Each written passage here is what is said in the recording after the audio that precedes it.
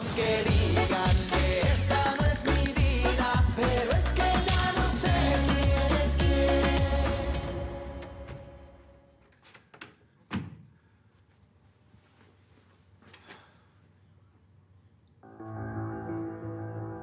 Fernanda es amante de Ignacio, imbécil.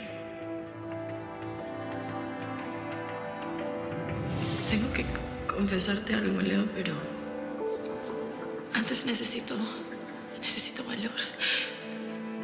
Y necesito la fuerza que solo tu amor me puede dar. Abrázame.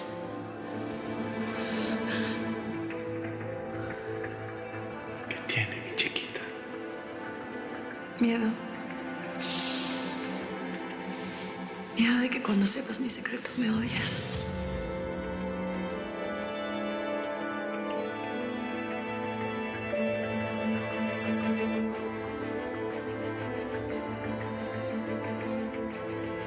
Leo, por favor, déjame hablar. Chaparrita, no quiero saber nada. No, pero es que tienes que saberlo. Escucha, dime una cosa.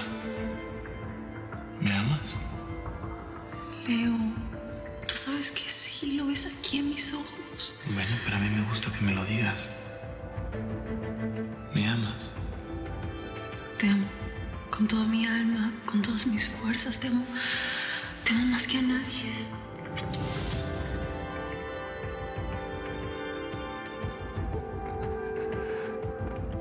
Era eso. Era eso lo que me querías contar, Fer. Por eso estabas tan mal. No, chaparrita.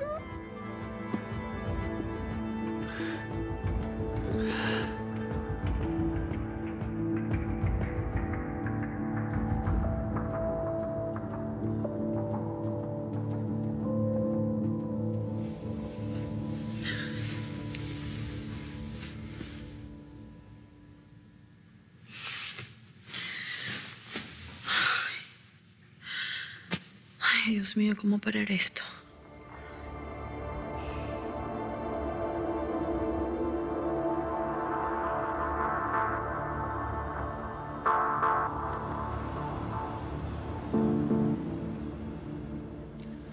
Tú tenías miedo de que yo te olvidara cuando recuperara la memoria y ya viste. No fue así. Bueno, yo te amo con toda mi alma. Creo que lo único bueno de todo esto es que te conocí y nos pudimos enamorar. Pero tú eres el dueño de una empresa gigantesca. Y pues yo soy solo una madre soltera que vende flores en un mercado. ¿Y eso qué importa, mi vida? Pues que yo no voy a encajar en tu vida. Paloma, por Dios, esos son solamente prejuicios sociales. Claro que vas a encajar. Yo te amo y lo sabes. Te amo desde que llegué a este barrio y me sentía perdido entre tanta gente extraña, ¿te acuerdas? Sí. Solamente me sentía bien contigo. ¿Te acuerdas que te dije? Claro que me acuerdo. Lo que más me da gusto es que ahora puedo vivir este amor como el hombre que realmente soy.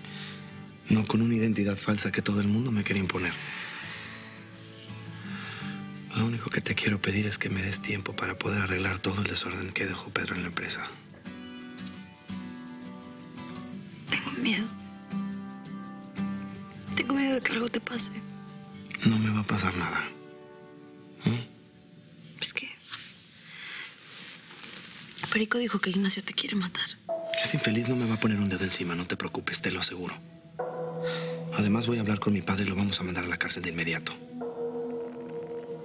Mi vida, no te preocupes. Yo voy a estar bien.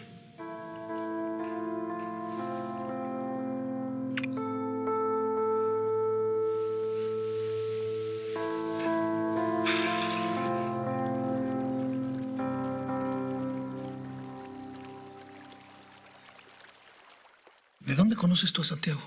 Eso no importa, Bert. Lo que importa es saber si ustedes lo conocen, si hay algún problema con él. Mira, es que es algo muy complicado como para hablar de este tema así como así. Humberto, yo creo que es mejor que mi hermana sepa la verdad. Santiago Blanco es un delincuente que cometió un fraude muy grande contra la empresa. ¿Por Dios? Constanza, ¿se puede saber por qué tienes tu relación con un delincuente de esa calaña? No, eso no es cierto. Yo conozco muy bien a Santiago y él es una buena persona. A ver, olvídate de él. Y te lo digo en serio, Connie. No quiero que te acerques a ese tipo. Me voy a trabajar. Escucha a tu hermano, Connie. Lo que pasó con Santiago Blanco fue un episodio muy penoso para Leonardo, para tu hermano y para mí.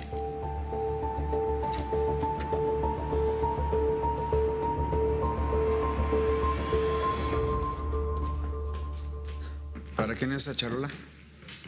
Para Leonardo. Se quedó aquí anoche. ¿Leonardo? ¿Qué, se peleó con Fernanda o qué? No lo sé, no le pregunté. Con permiso.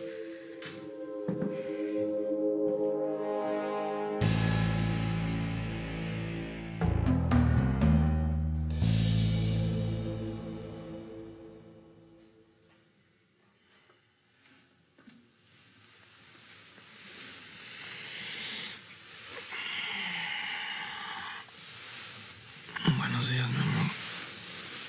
Hace mucho que despertaste.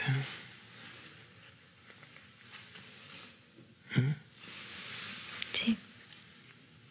¿Qué tienes? Miedo de que te pase algo. Te separan de mí. Todo va a estar bien, mi amor, ya lo verás. ¿Cuándo piensas decirle la verdad a Inés? Es tu mamá. ¿Tú sabías que mi padre adoptivo me compró? ¿Cómo? Sí. Y si me compró quiere decir que me vendieron cuando yo era un bebé. A ver, ¿no estarás pensando que Inés fue capaz? No sé. Tengo muchas cosas que investigar, mucho que aclarar y que resolver. Y lo único que quiero saber es si puedo contar con tu apoyo. Tú bien sabes que sí. Sueño y sueño contigo. Gracias. Puedes sentir Ya me tengo que ir. No, te quedas.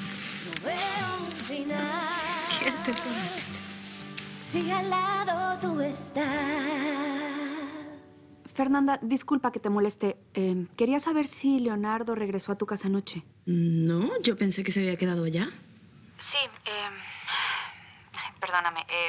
Seguramente se despertó temprano y se fue y yo no me di cuenta. De verdad, no te preocupes. Seguro más tarde lo ves en la oficina.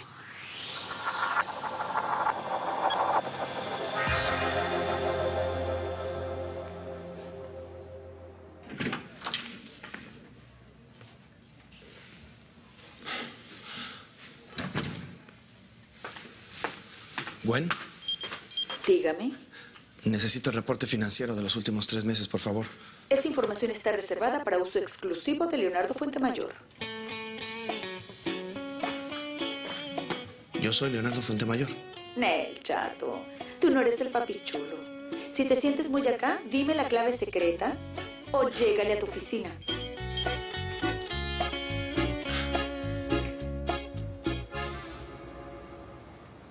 No, hombre, mi Basi, la cosa se puso peor de lo que ya estaba.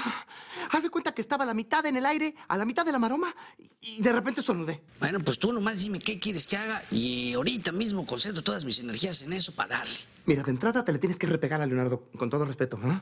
Porque anda todo tarándulo, ¿eh? No se da cuenta que está caminando al filito del abismo. Anoche ni siquiera me quiso ir, Basi. Ay, compadre, ¿sabes qué te diría si estuvieras aquí enfrente de mí, compadre? ¿Qué me dirías, compadrito? Pues, ¿cómo que qué? Que te voltearas a la ventana para que no me vieras chillar. Eres renoble. A pesar de que tu hermano se ha portado como se ha portado, ¿todavía te preocupas por él? Pues sí, pues es mi carnal, mi Basi. Ni modo que lo deje así a su suerte. Alerta roja, compadre. Alerta roja, compadre. ¿Qué pasa? ¿Qué pasa, compadre? Doña Fernandita, alias su guitarrita, va directo a la oficina. Y ahí está el joven Leonardo.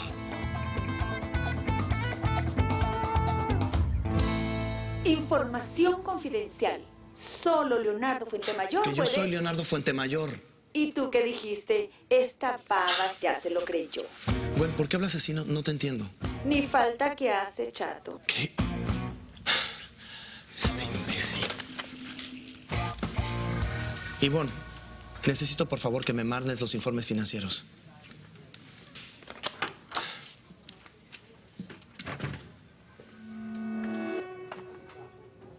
¿Qué quieres?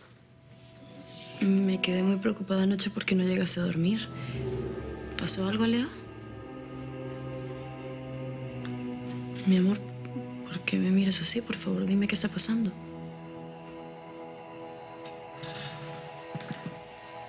Qué hábil eres para fingir, Fernanda. Pero esto se acabó, ¿entendiste? Tu juego se acabó.